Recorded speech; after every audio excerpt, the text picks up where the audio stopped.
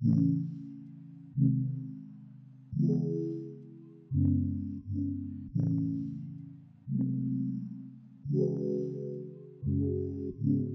everyone, welcome to Morning Matcha. Today's guest is Josephine Goube, who's the CEO of TechFugees, a company catalyzing the tech industry to find solutions for the refugee situation.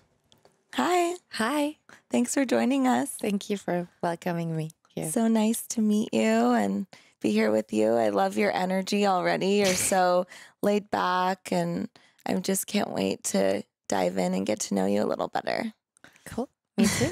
So you started Migrate before becoming the CEO of TechFugees, but I want to get into what inspired you to dive into this subject in the beginning. There are different moments in my life that have built up to me getting into that topic.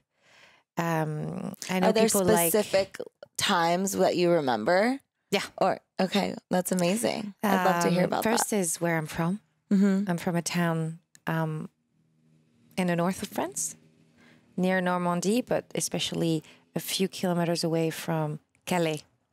And it's a city that is 33 kilometers away from the UK.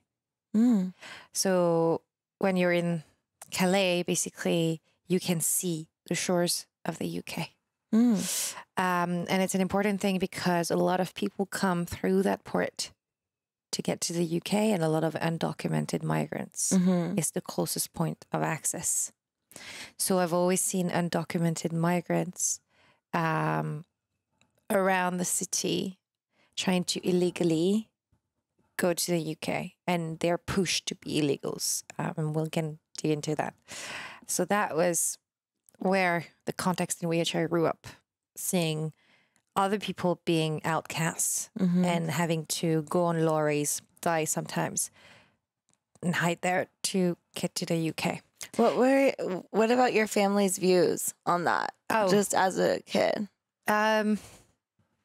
Well, I can tell you about the views of my parents today. I mean, parents are super atypical, open-minded people. We're from a super small town. It's 1,000 people, but they're super open-minded. 1,000 people, wow.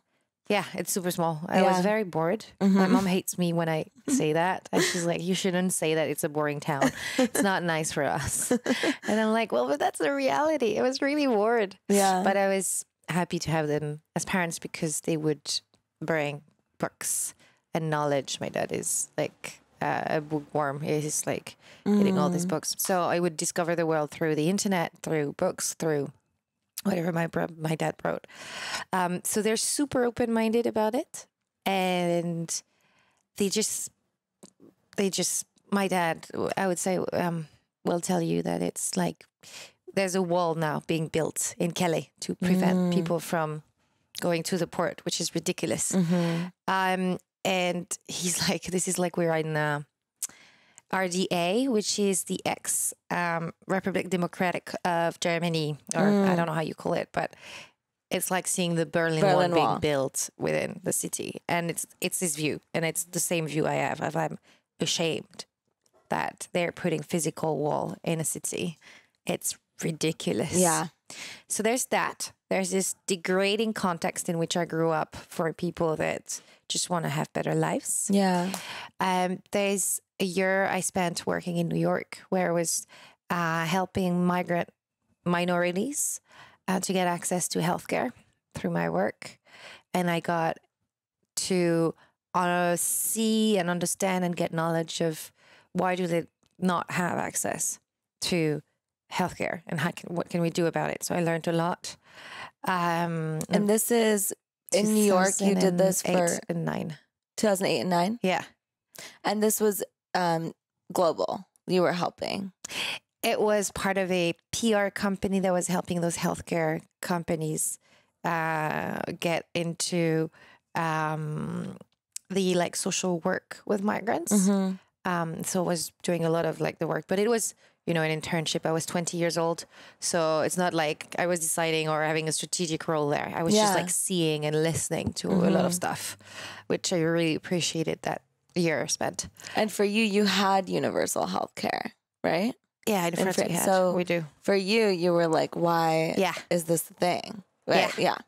I was very, this is interesting. Mm-hmm. Like, and I would see the workings of the healthcare companies trying to get onto a market and address the needs of migrants, but like driven by the money also. And so it was so interesting to get some critical thinking going.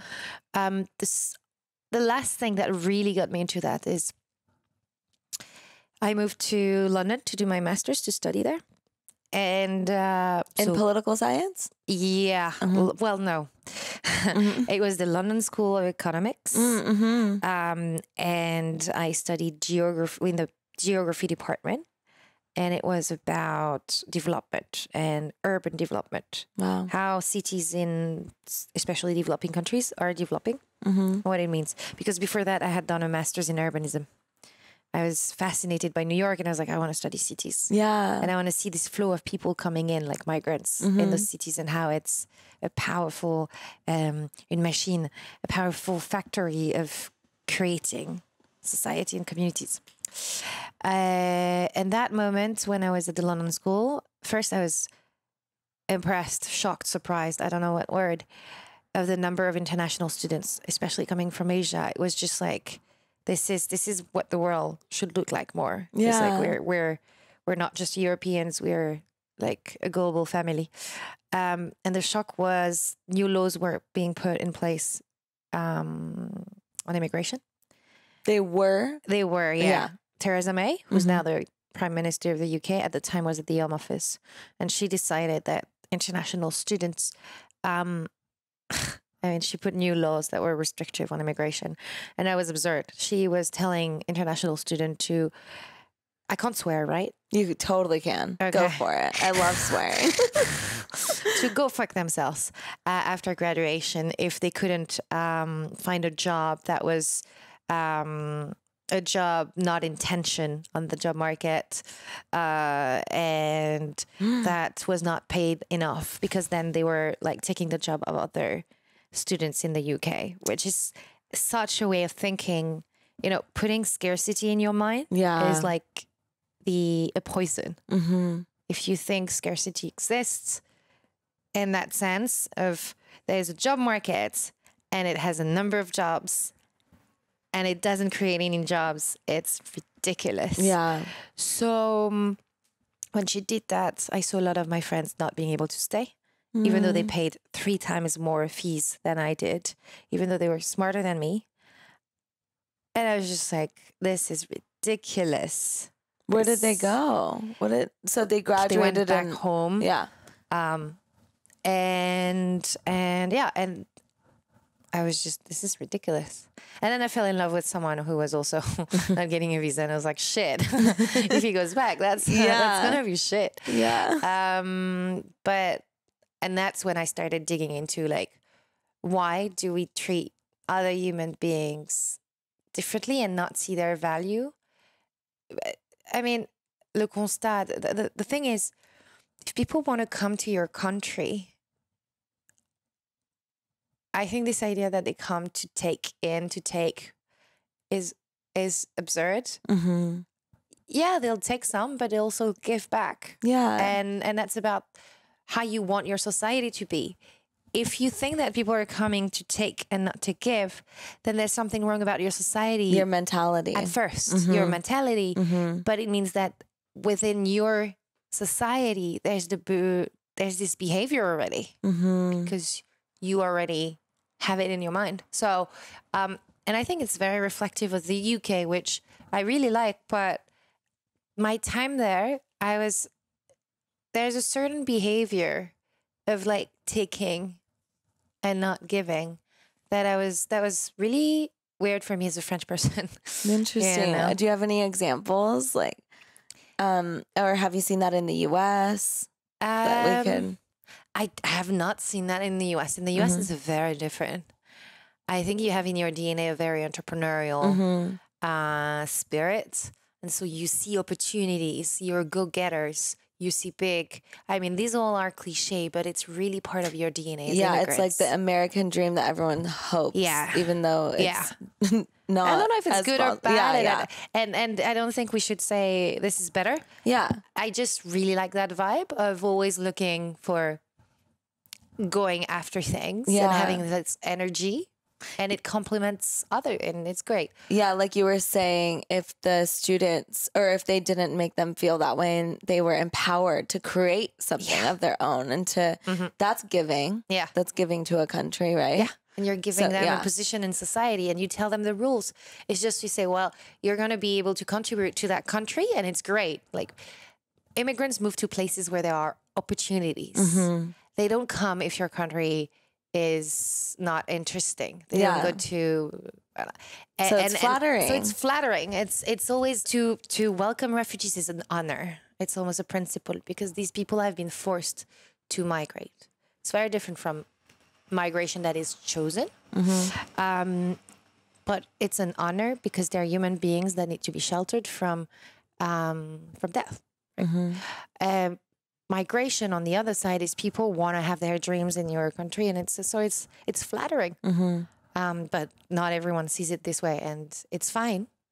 But it's just how you want your society to be. So that to finish on the UK, when the Brexit happened, because this conversation about immigration started in 2011, 2012 with Theresa May, and it got worse and worse every year. And as I was working for Migrate, I was more and more pushing this idea like, God, we're going to push this company really far because we need to fight what's happening on the political level. And I don't want to be a politician. I'm not here to do that. I'm going to do it with tech because that's the disruptor. That's where we can do politics, but by acting.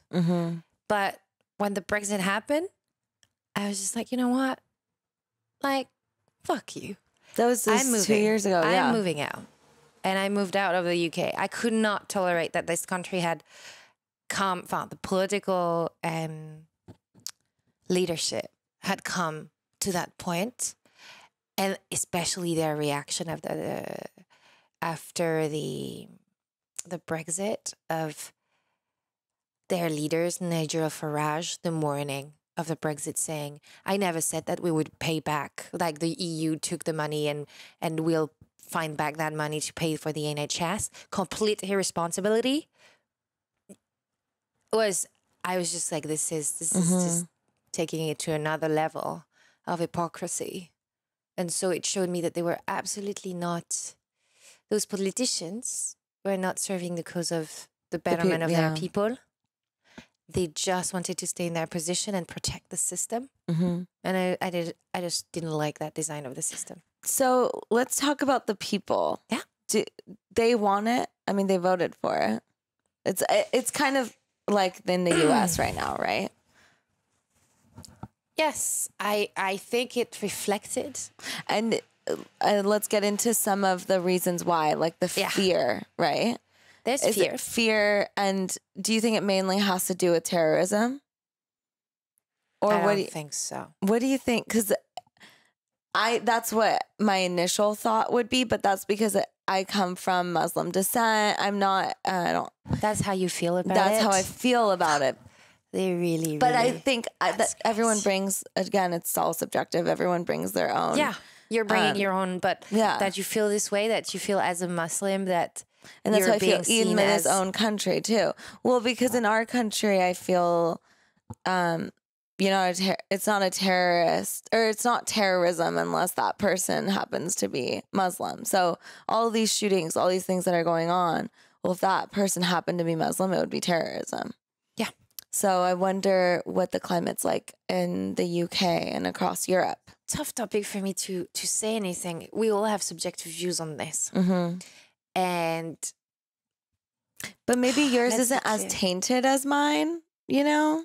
What do you mean by tainted? Like, not tainted, but like, I don't know. I feel like you probably see it a little more clearly just being in the industry and having been I'm going to try to be clear. I just find the whole terrorism threat a complete, what's the exact word I want to express? Absurd. Of course, we don't know what's happening. Like all the surveillance that is made by the state and to protect us is really important. And I'm sure we don't hear of all the stories of threats that were happening and that all this. And I'm really grateful for them not to talk about it, for those every layer of people and society that is working towards fighting terrorism. And fighting terrorism is what? Is fighting that the hole in the void, the emptiness of some people that have like been lost by their communities and then turned into radicalism, right? So it is from the social worker that will just work really well with someone to have them back into the community, to the policeman, to everyone. So, but statistically, the number of people that died of terrorism is super small. I am not saying that it doesn't matter because it's a small number of people. And I am not saying that it doesn't have an effect on the mind because fear then spread because it can happen anywhere and it's because it's quite surprising as an event. But your chances of ending up in a terrorist attack statistically is super low compared to falling into your own shower. So we need to put things in perspective. And I hate how instrumentalized, how manipulative some people have been with terrorism to make it something that should be on the mind of people because you're insulating darkness and the fear of other and the fear of what could happen. Like that's not a way to help people grow. So I'll tell you, there's two things that I hated about this. I came back to Paris after the attacks. That was terrible. Like the way my friends were affected. I really insist that what it does and provoke in the mind is far bigger than the death it provokes almost. So it's really dangerous, the trauma from it. The trauma, yeah. But there were everywhere then in train stations and airports what to do in case of an attack on billboards. So get it. You go to the airport and you read what to do in terms of like, it's almost like putting every day on your door, you need to think of an attack. Yeah. And that's a very dangerous power of manipulating public opinion that a threat is imminently coming. And it's not empowering people. It's making them powerless and paralyzed. I hate that. Yeah. That was the thing that shocked me after. It's like, this is totally not a way. And I probably the intention was like today, what to do. And so inform people. But, going about it in a different way. And then there was TV spots and stuff. There's a way to do it. There's a way to have another conversation about it. That makes people resilient. Do you suggest? Do you have any ideas? Let's brainstorm. Because I think having this conversation about what is the effect of this is really important. Then I don't know. I don't have this. I should never try to like thoughts like this and not have a solution. But I think first is the realization, is the consciousness awareness of what's happening when you do that. I think it's really important. So first thing. The second thing I wanted to say, and I forgot. I don't remember. Well, anyway. I'll ask you something. Maybe it'll come to you. The way that you're speaking and the specific words that you're choosing make me realize you definitely like do a lot of work on yourself, right? I do. No one would speak this way unless they have done a lot of internal work. Yeah. And do you have a spiritual practice? Do you like, are you, what do you? My spiritual practice is reading Chomsky, really. So, and Spinoza. I read a lot of philosophy. Well, yeah, I mean, to get into, like you mentioned, you're interested in the psychology behind why this is all happening too. Yeah. Psychology, neuroscience, like psychology is not a bad word, but I feel sometimes psychology goes into more of not pure science, but more like ways we talk about people's moods and emotion without being exact. I like things that are a bit more empirical, and that are demonstrated to be truth by science, even though everything is always approximate. So I'm a complete atheist.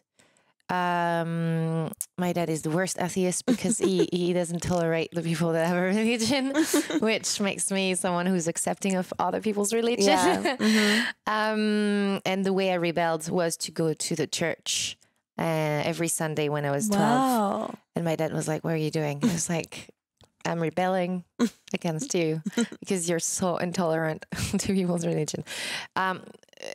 So I do not have a religion, and I use more spirituality as a way to grow, and I'm interested in science, and I read a lot of philosophy. Yeah, to answer your question. That's incredible. Well, to have someone like you in the role that you're in, and I just feel like it gives you such a deeper understanding of life and the way going about policy in general as well, and I think I created my role, so it's a nice. It's not that I'm. It's funny what you say is. It makes me think of. I created the role that I was good at. That's why. That's why I'm in a good position, and I could never. In all my life, I almost created all my situations. I could never get into the box of fitting into something that people would want me to be. I would never fit into this. And it comes with growing up in a small town where you don't have the whole comparison thing of comparing yourself to others because there's no others. There were 3 other kids and that's it. Which is interesting because, again, it's like the fear of other, right? Is part of the problem. Yeah. And you come from such a small town. I know. It doesn't make sense. Yeah. I come from a small town. That's actually what I realized traveling the world was, I say, I was bored and stuff, but it's actually super sheltered compared to what I've seen around. And when I say it's poor, it's pockets of unemployment in France. But where I'm from, it's like pretty, I would say, rich because it's not so poor. And it's so rich compared to the whole world and what I've seen. So sometimes I reflect back and back. When I say I was in a poor part of France, I need to really think of the context in which I talk. So I was a privileged kid. And in privilege, my parents are middle class. So it's not like privileged rich of this, but privileged to compare to the whole world. And so I was not supposed to, I think, end up in caring about minorities. I never saw minorities where I'm from, and I would not hang out with people. There was not many. So I could have had the fear of others. I could have had. And so I think my experience shows that it's not about the context in which you grew up, but it's also about your mind and how it's working. So you can revert that. So I don't like the excuse of like I grew up in that place and that's why I think this way. I mean, there's a reason why you're hardwired this way, but neuroscience shows that you can change those things, and that's as a human being your responsibility. The only thing you can really do, I think, as a human being is to choose your thoughts, to your intentions. The whole decision thing is like neuroscience proves it more and more. Decisions are made 300 milliseconds before you become conscious of them. Wow. So you're not making those decisions. You're hardwired to accept and surrender to what your body and neurons have decided. And your whole thing is about being conscious of the decision you make. And then think of your consciousness as a control panel or observer. And say, okay, I made that decision. It was wrong. Assume the responsibility that I made a mistake. Feel it. And then try to hardwire the change in your intentions. I think the power intention is where you can rewire your brain. But that's the whole conversation about free will and is really important, especially in the age of social media and how it manipulates the mind of people, putting words and images in their mind.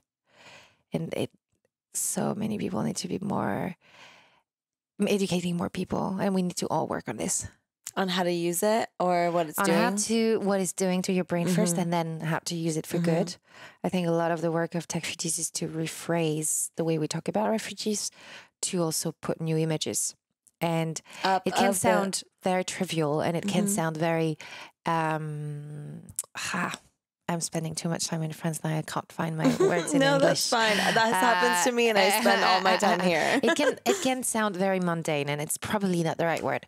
To do the whole social media a lot, and we're known for that. Like, people know us for being really good at social media, thanks to our founder Mike Butcher, who's a superstar, but also because we have a lot of social media people, but. Like, the effect it can have is really the fact that refugees come to our event and then they say, not all of them, but some of them I've heard say, I'm not a refugee, I'm a tech refugee. Shows that the transformational experience they go through when they come to events of tech refugees is they come in, they're seen not as victims, not as heroes, but as human beings. And we treat them as such. They don't have like a tag, oh, I'm a refugee, talk to me. And they're seen as doers and empowered. So, yeah. And then we take photos, we put it on social media, and we say, here were the engineers this weekend creating apps with the refugees. So amazing. We never say who's a refugee on the picture. But it's hard because you need to compromise also to your audience. So what we will write will always be in a context. For example, I made the opening keynote speech yesterday at South by, and I had to say, sometimes I said undocumented migrants, sometimes I said refugees. And when I was rehearsing the speech with my team, they were just like, make it just refugee because the Americans won't understand it. Yeah. And I was just like, wait, that's not a way to treat people. Don't like don't say Americans won't get it. I think you're putting a lot of people in that box. Too many. And also, it's a chance to educate people to the term. Yet, I felt a bit in the speech sometimes, I was just like, I'll make it just refugee, just because it's easier. Easier to... Yeah. Because I just have 30 minutes, and we're not here in a classroom, and I'm not teaching. Let's try to get a good compromise. Yeah. But, well, again, going to the verbiage around it, we were just talking about displaced... forced displacement. Forced displacement. Yeah. And what is your what term do you like to use? I keep on more of the legal definitions as a way to keep it real, because this is what affects most the lives of refugees. So I use refugee for someone who's got the refugee status. I use asylum seeker for someone who's waiting for asylum. I keep to the legals. That's not when we story tell on social media, we might use different terms, and we'll actually not use the term refugee because we're seeing human beings in the storytelling. But if I have to be speaking and doing tech stuff, I'm going to be very like on legals, because I think it's important people realize that refugee is not an identity. Refugee is a status. It's a legal status that you get if you prove two things. One, that you've been threatened of death for religious beliefs, political beliefs, race, gender, all of what the usual... how do you say this? The usual, when you're on a crime scene, usual suspects. When you're on a crime scene. And you have to prove that, which is terrible.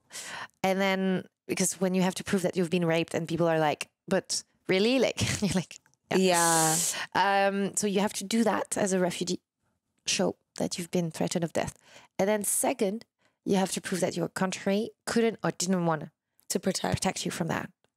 So sometimes you have a list of countries that are just like obvious. Syria will be one, for example, but some that are less obvious. And so going through that process can take a long time. And I know that a few years ago in France, it was like more 2 years to wait for your status. Now it's getting better. I think it was 14 months recently, and they're trying to get it less. But what does that mean is unless they've studied your case and granted you the status and legal status, you have no rights. You're an asylum seeker. and you're not allowed to work. Yeah. You have no rights. It's a bit of an exaggeration, but you're not a citizen of France, even though you're protected. So you're not allowed to work. And how are you going to go about your life if you don't have income? So yes, the state pays 10 euros per day for you to live, but how is it? How do you get dignity? Yeah. So you're completely in limbo. And I think that experience of limbo in the administration is felt by a lot of the asylum seekers, displaced people. It's a part of your life that's taken away from you. And Kafka was the best at describing this sort of emotion moment, things that happen within you when that happens. And when you know that you can spend 17 years in a camp, you can be born there, you can die there. Yeah. It's to give you the size of the emotional trauma and the size of the emotional roller coaster. The whole experience of a refugee is not what you think. It's not like the boat and all this. It creates trauma, but that's 1 minute, an hour, 3 hours. Then There's it's also the like experience, the 14 months. It's the lifetime. I mean, Palestine. Yeah, their generations. Their whole lifetime. Yeah, that's Which like is like the what it has done to the soul of so many, and I think it affects generation and generation because it's passed on. So, and we need to face them. I think we've come to a time where we can have those discussions and face those, but I'm very hopeful all the time. That's good. Well, okay, let's go backwards for a second. So you started Migrate. And how long are you still working with Migrate? No. I left. Okay. I had trouble with the investors and their way of seeing the vision for the company. And so when they came in and just like rechanging the sort of mission statement for which I was working and the direction of the company and the way they did it, I just didn't feel that it was I was going to work for it anymore. Yeah. It wasn't for you anymore. It was not for me. And then the founder of TechFugees had been wanting you to come on board for a little while. So finally you made that leap. Finally I made that leap. I came on the first day of the TechFugees event that was created by Mike in London. He brought 300 people in 10 days that wanted to speak about how to create tech for refugees. And with my experience of Migrate, I was listening to a lot of stuff and being a bit like angry because I was just like, I hear a lot of stupid idiots, like this is not the way you should think. Because sometimes I would hear, I'm very moved. I was very annoyed by some people seeing refugees as like this poor victim and all of this, but you can't change people's minds. And it hurts me because from deep within, what I've always been working for is basically my vision is in 50 years or 100 years, some people say, but in 50 years, people will have that conversation of you were born in Afghanistan and you couldn't travel the world because you were born in Afghanistan. That's ridiculous. It's like 100 years ago when you were black and you couldn't go to the same loo. That's ridiculous. And so this thing will be proven by history that was just whole social constructions that were absurd. I think it's becoming more and more obvious that it's all absurd. So when I heard at the conference people saying that, I was like, this is not the way you should talk about those things. And this is I'm super intolerant on these things.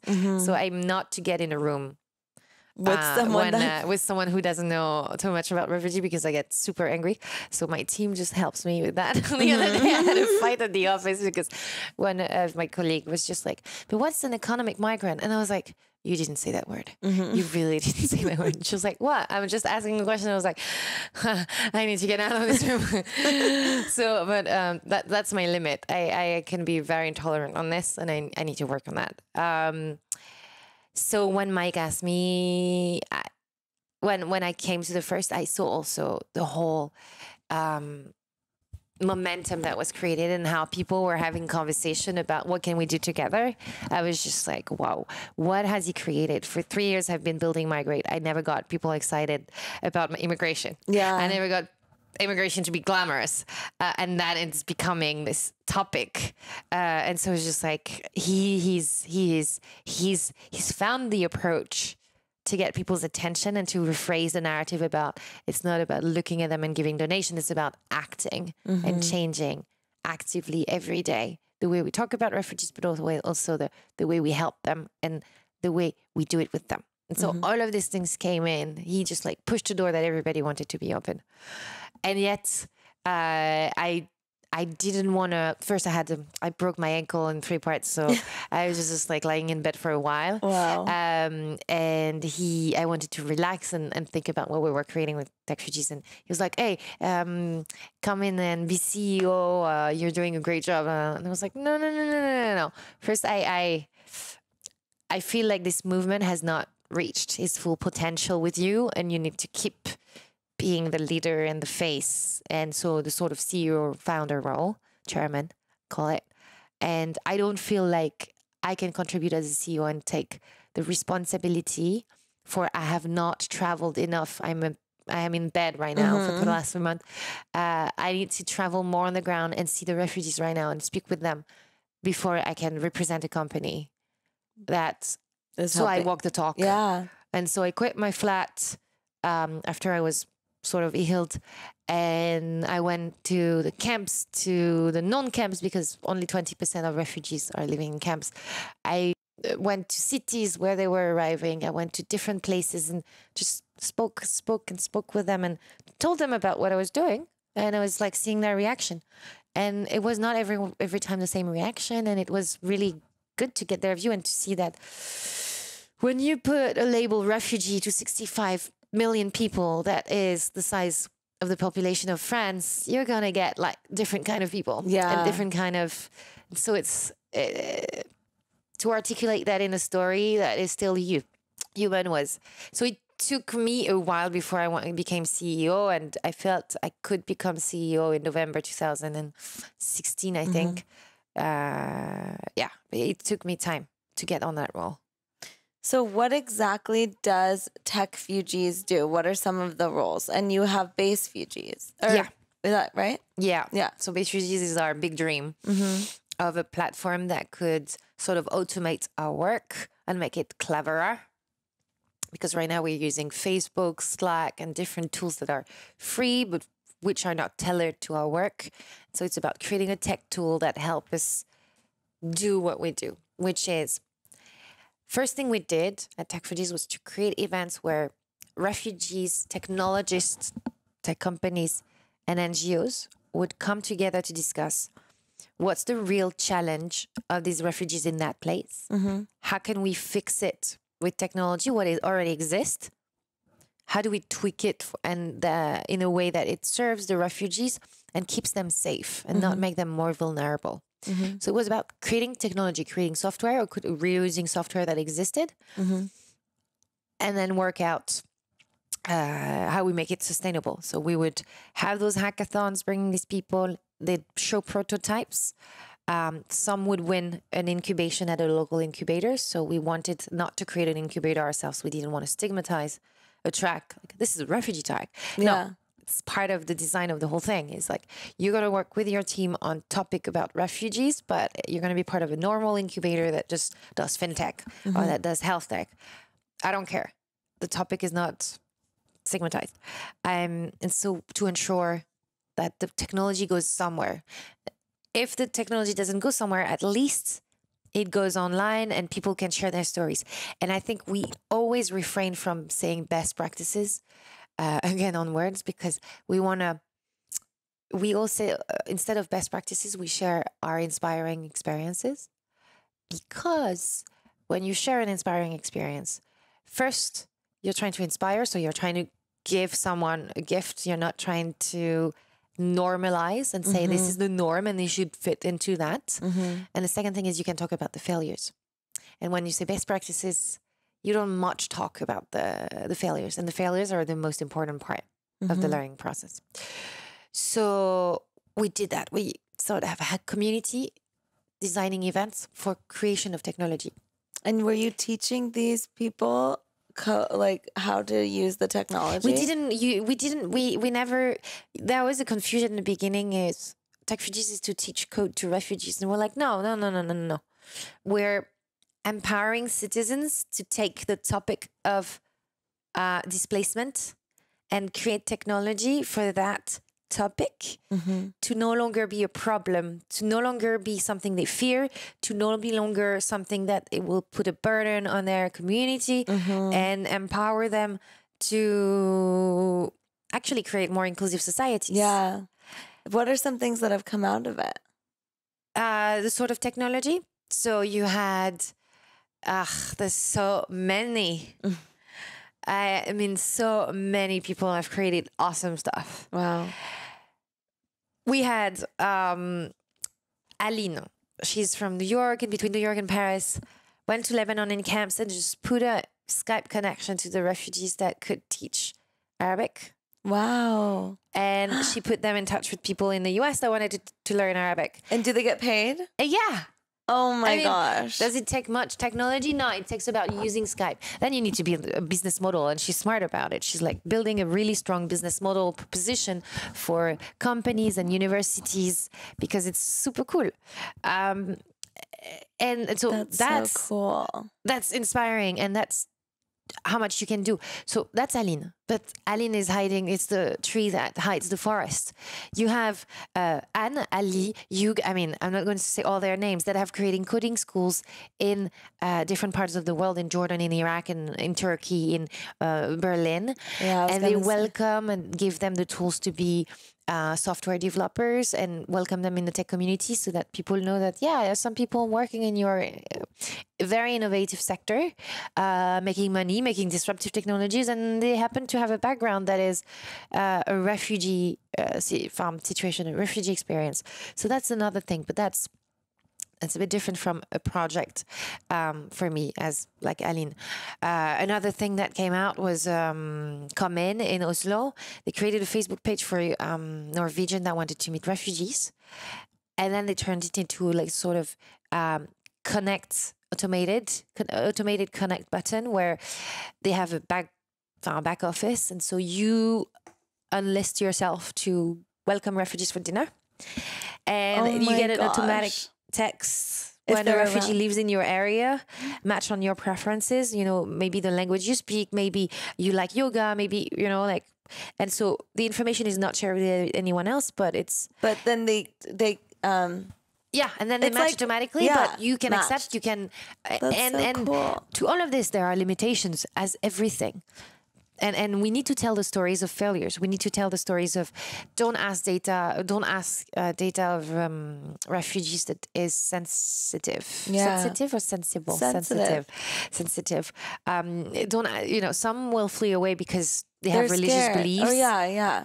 Don't ask them their religion and then it's hacked by someone. So it's another topic I'm opening. But so you got all of these people that created technology, and we're like, we need to find them investors. We need to find them incubators so that they can grow. And that was our role. That was making them visible to the people in society. Be like, look, they're creating solutions that make us like more together, trust each other in society. So that was the big part. The second part we moved in was like the whole storytelling around this community that was just starting to create a story that people would understand that there's a generation that wants to just go on with this and not be stuck forever with people that are not integrated in society and so become terrorists, actually. Yeah, and then we would take the fear and we would use that fear people have, being like, if you don't help the refugees, they'll become terrorists. Yeah. So I'm going to trap you in your own game of being afraid of terrorism. So we did this whole storytelling, advocating, which caught the attention of a lot of media, which caught the attention of a lot of policymakers, because policymakers like what's cool and to be associated with things that get, you know, votes. Well, not everyone was happy about what we done, but the tech was sexy enough and not political enough, because when you say, oh, we're going to use new tech to integrate the refugees, it's easier than, oh, so we're going to put more budget into health for the refugees. Then like people have a different conversation. And we moved into the third phase, was animating that community. So how do we create collaboration, because there's a fragmentation of people doing the same thing? How do we make sure they partner? There's a competition, not really. Like, can we talk about a healthy competition? I don't know. I think the word would be, I don't have it in English. Emulation? No, you don't say that. Emulating. So how do we emulate people's and inspire them to also join this? Because the thing is on this topic of displacement, it's always been like, to say it differently, the human species is a migrant, right? So we've always moved where life would be better for ourselves and to thrive as a civilization as a whole. Displacement has been more provoked by environment than wars. Fact, 3 times more in the last 6 years. We have less people moving, actually. Before the Second World War, you had 10% of the population that was moving. Now we have only 3%. Obviously, it's more people because we were not 7 billion then. Yeah. But it's still less in proportion. Yeah. So what we need to think is, what is the state of the planet Earth and us right now? And it's climate change. So and flooding. how that's displacing people. And so how this is going to displace big time. And we know it. It's fact. It's like, again, I love science and stuff. I look at the facts. That was the whole point of the talk yesterday also. I was like, I'm not here to advocate for freedom of movement and open borders. Like, I'm not that kind of activist who's trying to... Of course, I would love, ideally, but I really try to root myself in realities. People are not ready for that. The system can't cope with that for now because we haven't designed and don't have the people in power to design that system. Yeah. And I'm not saying that there are good refugees and there are bad refugees, the economic migrant, as you say, because first I need to stop on this.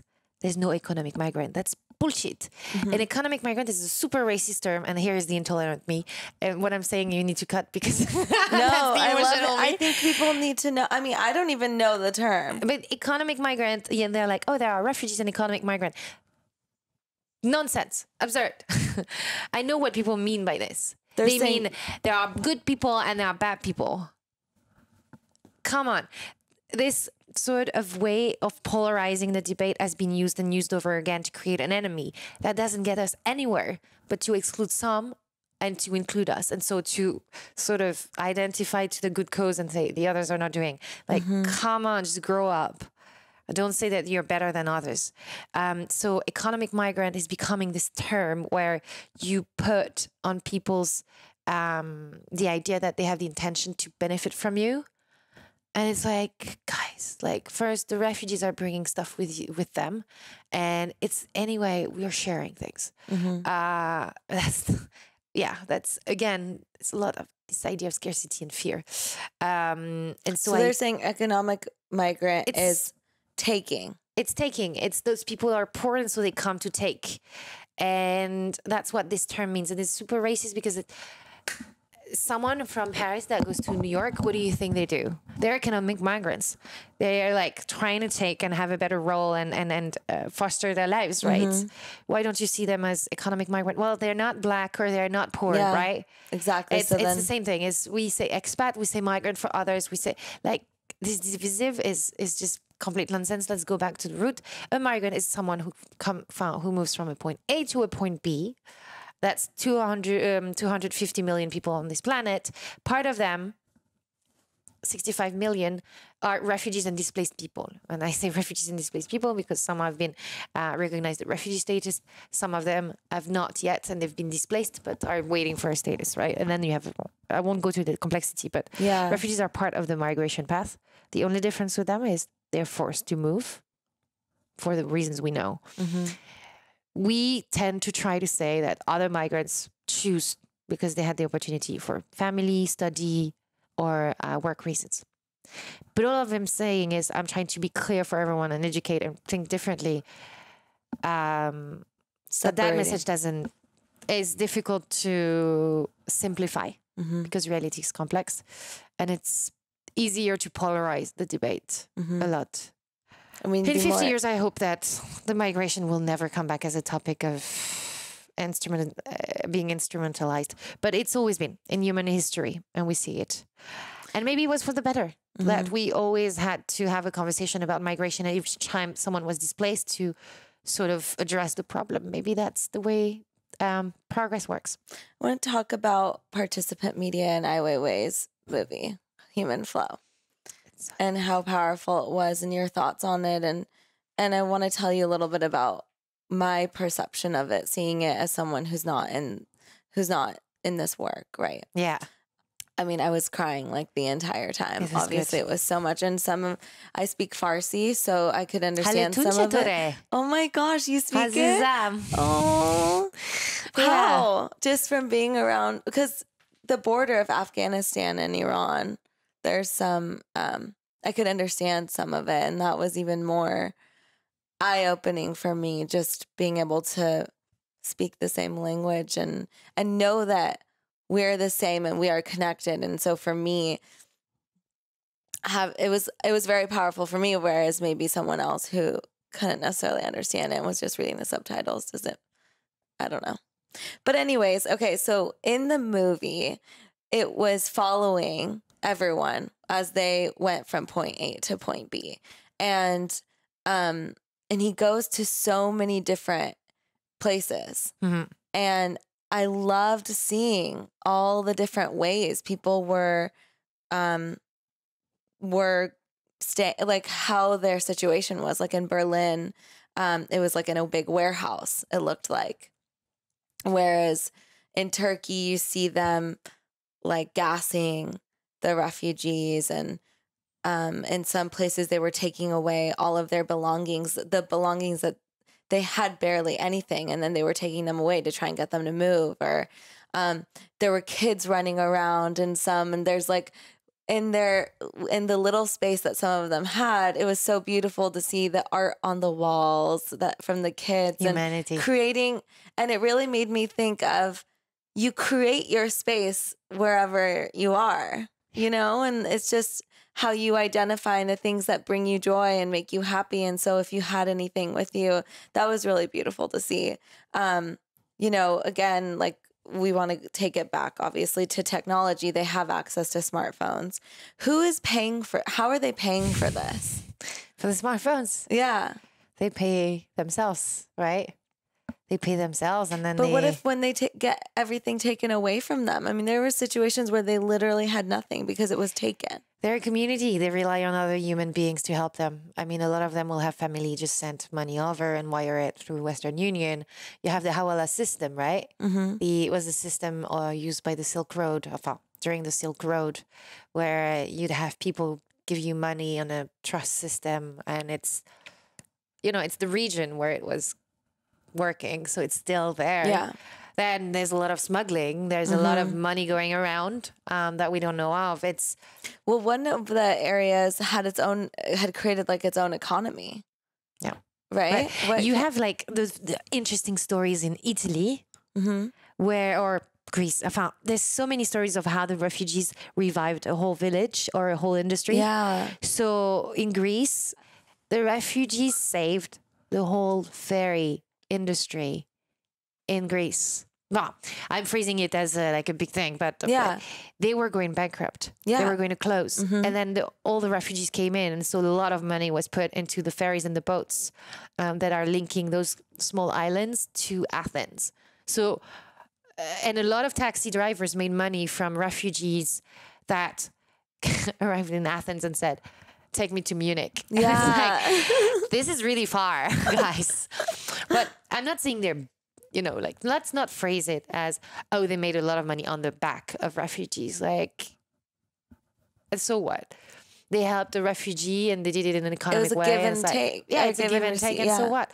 So, and you have the stories of all these villages that in Italy with a lot of old people that were a bit bored, like me when I was a kid, and that got refugees coming in, and then they could just bake stuff more at the local bakery, and they could share with them like their stories, because their sons and daughters were just all working in London, never coming back to Italy, and then they had new people that were young that wanted to help with agriculture, that wanted to help.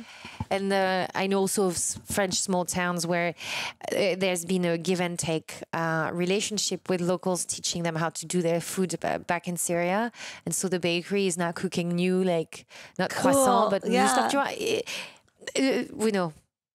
They're good. There's good coming out of it. It's super good when you want to open to it. Yeah. It's how open you are to the foreign. Mm-hmm. And that's when you expand as human beings. So there's good, there's bad also. You know, there's people don't understanding each other and fearing, but that's less common than the good. I've seen more good than bad. That's incredible. I'm sorry to say that there's just more good that has come out than bad, I think. What are some of the things that you loved about the movie? There was so much humanity, and I guess, you know, you always see the movie you want to see. So you know, it's always fun when you go to see a movie and you speak with someone about the movie and they tell you they saw something completely different. Yeah. I saw a lot of humanity. What I loved about it is he really looked at them as human beings. He didn't make them victims. He didn't make them heroes. He made all of them heroes, victims, human beings. He did everything. My favorite moments is I have two favorite moments. Well, three of so many. There's this moment in the movie where he's buying a fruit from a refugee, and the refugee takes like the 5 euros or the 10 euros for this apple. And I was like, bullshit, that's not 5 euros or 10. He's like, give it to me back. I loved his reaction. He was just like, no. Yeah. This is not because you're a refugee that I'm gonna like, I don't have pity. I totally remember that. I loved it. I was like, he's showing how they're trying to just like, he's trying to take advantage, thinking like, oh, I'm a refugee, he's gonna like, he's give gonna me the 10 feel euros. bad. Yeah. And he was like, no. Yeah. And it's very give Chinese, me back my change. Yeah. It made me think of a Chinese person. Not a stereotype of like they're very other funny. Yeah. I love that moment. It showed a lot of humanity. It showed a lot of respect for this guy. I love the moment, the terrible moment of going to an emotion to another. You know, when I have a hard time talking about it. It gives me the chill, and it gives me like, let's be neutral. When the refugees are outside saying we're human beings, and then there's this guy who's behind his billboard where it's written I'm a human being, and he's crying. When someone has to say I'm a human being and write it on a billboard and hide behind it, we've come to a really, really weird place as a society.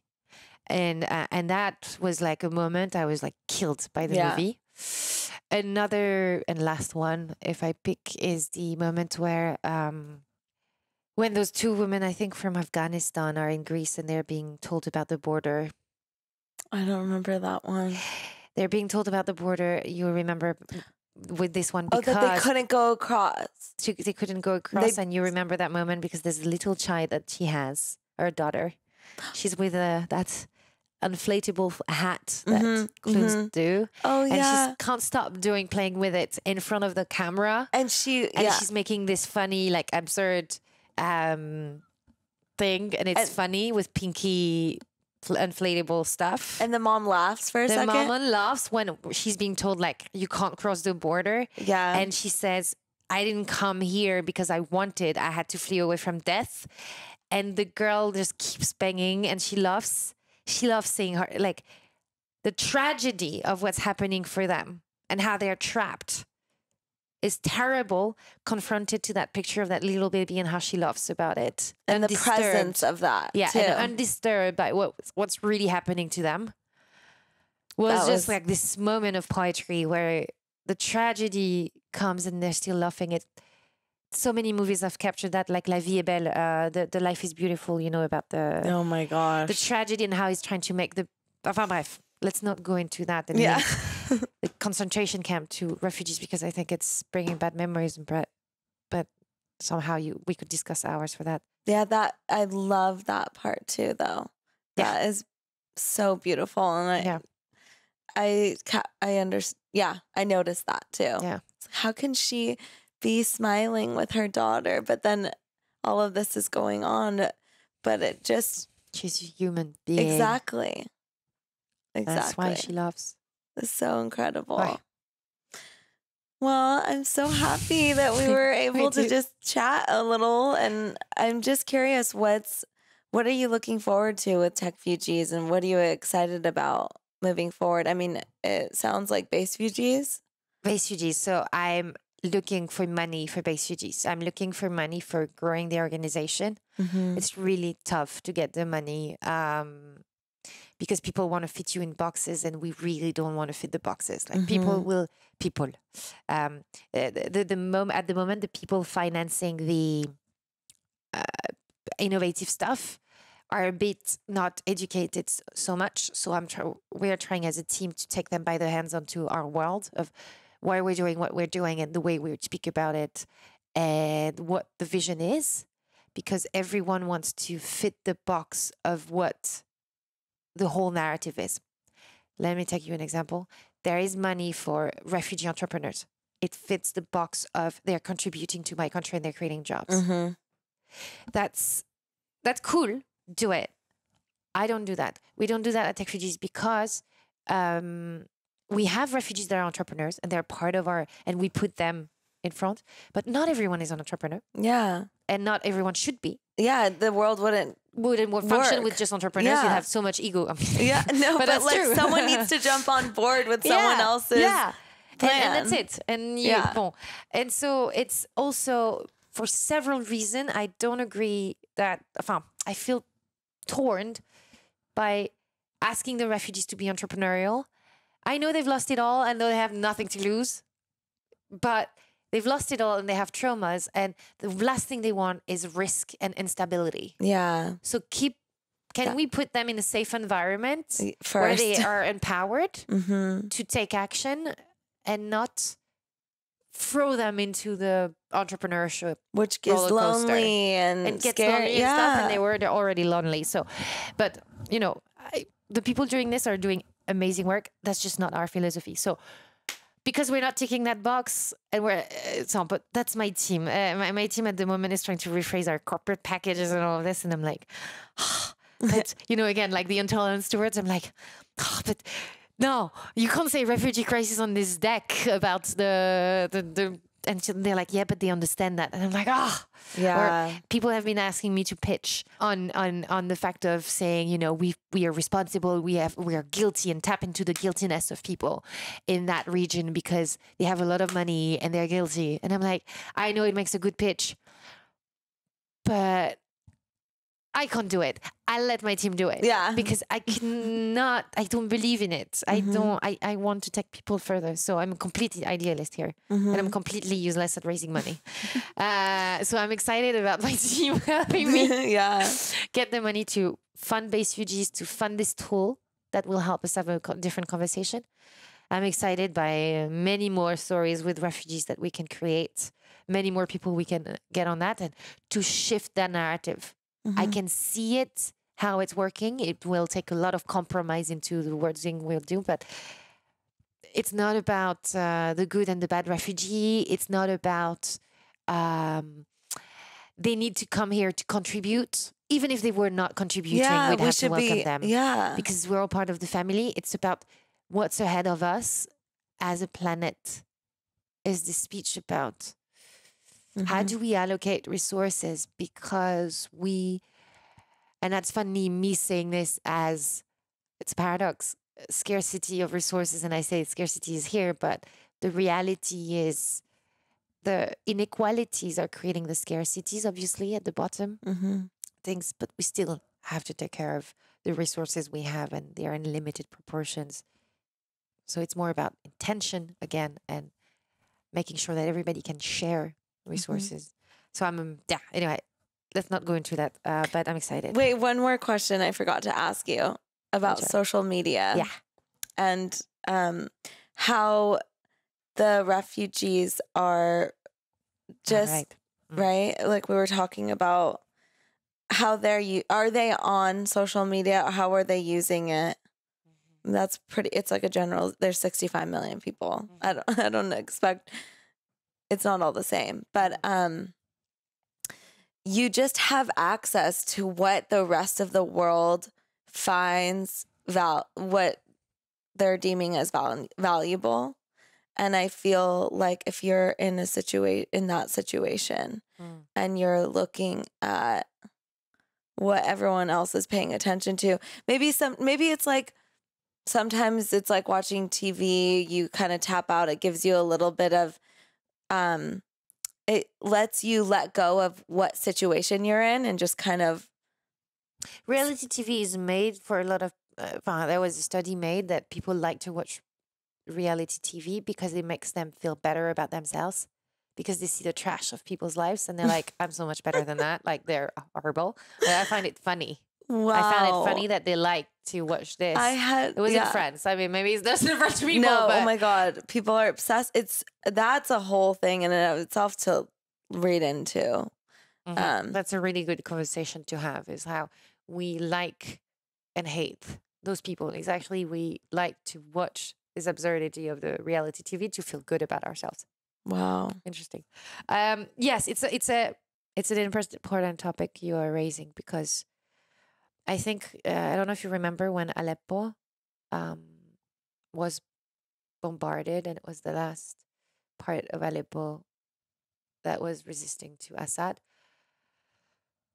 You had people in Aleppo tweeting and taking videos and saying, that's my last day on earth. I have no words to describe how you feel when you see a video of a kid saying, I loved my life in Aleppo and I'm going to die in a few hours. It just makes it like, emotionally, this is just a hit, like a complete uppercut, paf. And then they see someone tweeting about their dog app, or like the Kardashians taking a photo of their butt and putting it on. I mean, I'm just curious, like, what this judgments go through you, right? Like, do you lose faith in humanity? No, ever. No. Do they? It's part of our shadow. We're human beings. They do also, like, I don't know. As you said, 65 million people, I can tell, for their emotions. Yeah. I didn't have that conversation so much with, I didn't have the conversation, I think, with the people that I know that have had the refugee journey. It makes me think, the only person I think of right now is Aya, who's in Damas, and she's a volunteer at refugees. She's in Damascus today in Syria.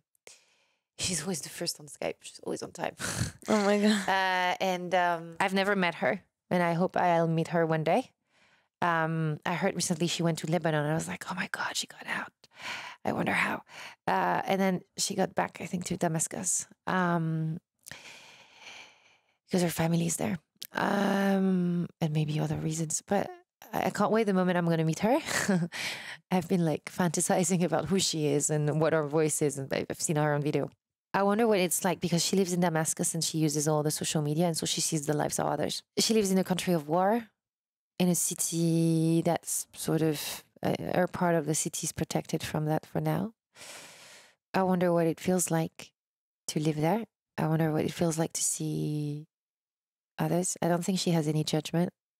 But you touch upon, like, one very big question is, what has been the impact of all of us being connected on social media, being able to share our videos, our interests, our emotions for the first time, or for the first time at a larger scale than we did before?